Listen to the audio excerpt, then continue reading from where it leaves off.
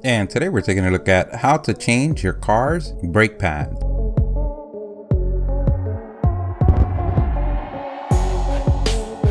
And this is so simple, anyone could do. And these are the things that you're going to need. You're going to need a jack to raise your car, some jack stands to hold your car from falling, a ratchet set, a brake depressor, and some wheel shocks. And remember, everything used on the video, we're going to leave a link on the description of the video. A pro tip, using gloves will make it easier for you to clean your hands later on. The first thing that we want to do is press the emergency brake. If it's a foot pedal, press it down. If it's a hand lever, pick it up. Now we want to go ahead and place the wheel shocks, because the last thing we want in a clear sunny day is to die. Let's go ahead and place our jack under the vehicle, but we're still not going to raise it. If you have a wheel cover, we go ahead and remove that now. We're going to take our nut remover bar and break each nut. And you want to do this with the car on the floor because it will be a lot easier, unless you have an impact drill. If you notice, we're missing a nut and bolt on our front tire. We're going to do a wheel hub replacement video. If you're interested on that, we're going to leave a link on the description. Now that the nuts are loose, we can go ahead and start jacking up the car. Once up, we can adjust the jack stand and place it under the vehicle. If you need to raise the vehicle a little bit more, go ahead. We can lower the vehicle slowly to our jack stand. Let's go ahead and finish removing the nuts.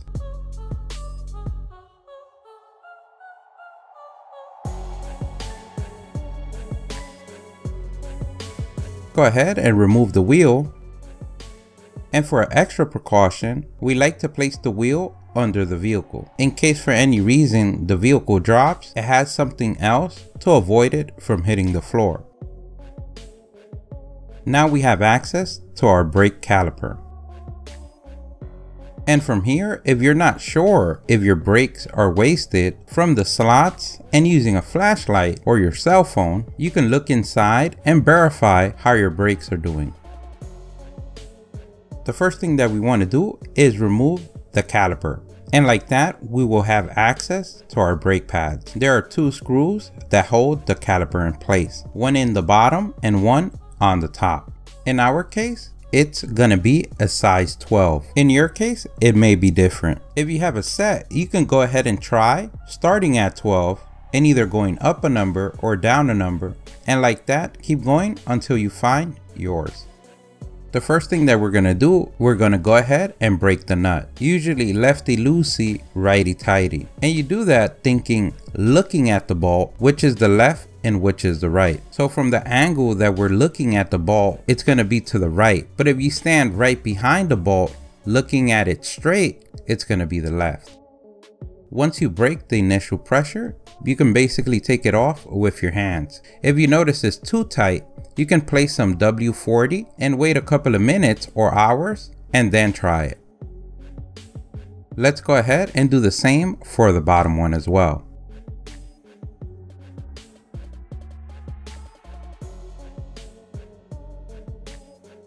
Now we can go ahead and remove the caliper. You may need to wiggle them out, but they should come out with ease. We can take a piece of rope or zip ties and tie it to a part of a vehicle that it won't be in your way or fall down. And remember, when removing the caliper, remember that it's connected to the brake fluid line. You don't want to pull it too hard or too far away from the vehicle. Now we remove the brake pads to the side. You may need to wiggle them out, but they should come out with ease. In our case, we still have brakes left, but because we're changing the wheel hub, we decided to change them anyways.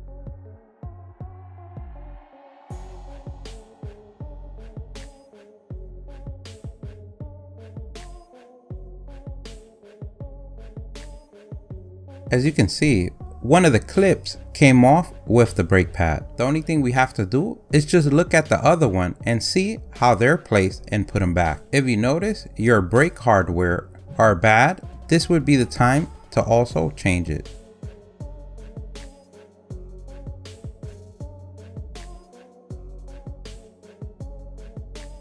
You may have two types of brakes, one with a little stick on it, and that's the one that squeals when the brakes are wasting. That little stick rubs against the metal and makes that squealing noise you hear when the brakes are finishing. A great way to know where which goes which is by remembering how they were before.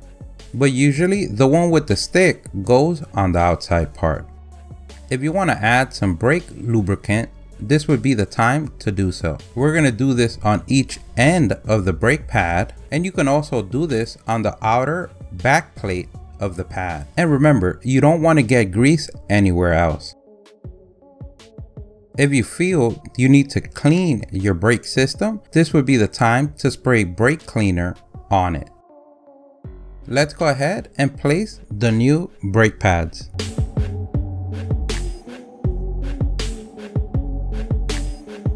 And we basically do this the same way we took them out. We slide them back in from the side.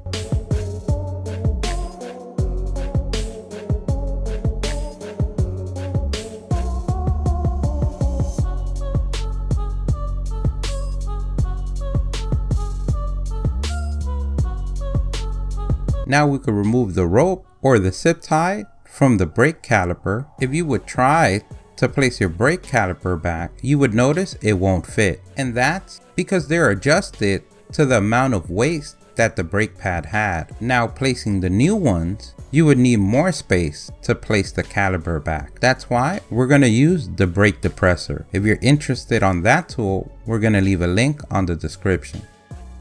And to do that, we take one of the old brake pads, we place it next to the cylinder, and we place the brake depressor on the other side of the metal and start twisting. If you don't have a brake depressor, you can also use the old brake pad and push it down. You can use your mega hands or anything you can use to depress the cylinder. Now that we have enough space on the caliper, we can go ahead and place it back.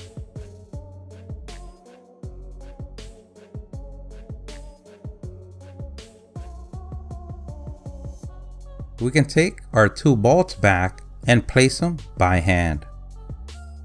Once we can't tighten them by hand, we go ahead and use the ratchet. And basically, you want to tighten them as most as you can with your hands. To give you an idea, it's like tightening your tire nuts back on your wheel. You want them tight, but you don't want to over tighten them.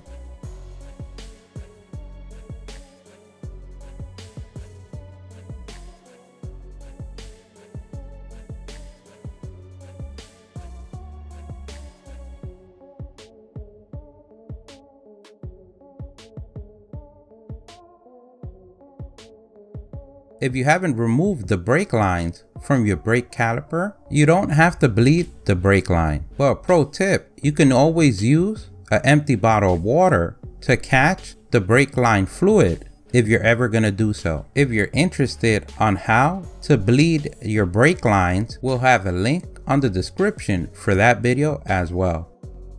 You can go ahead and place the wheel back. Now you can pat yourself on the back for a job well done. And now that you've done one side, now you can repeat the same process to the other side. And once you turn on your car and get behind the wheel, you should be able to pump your brakes a couple of times on parking, and that should get you back to normal. If you notice air still on your brakes, then you might need to bleed your brake lines. Don't forget, if you liked the video, please give us a thumbs up. That really helps. If you have any questions, place them in the comment section below. Don't forget to subscribe, follow us on social media. Thank you for watching, and here's a link to our latest video.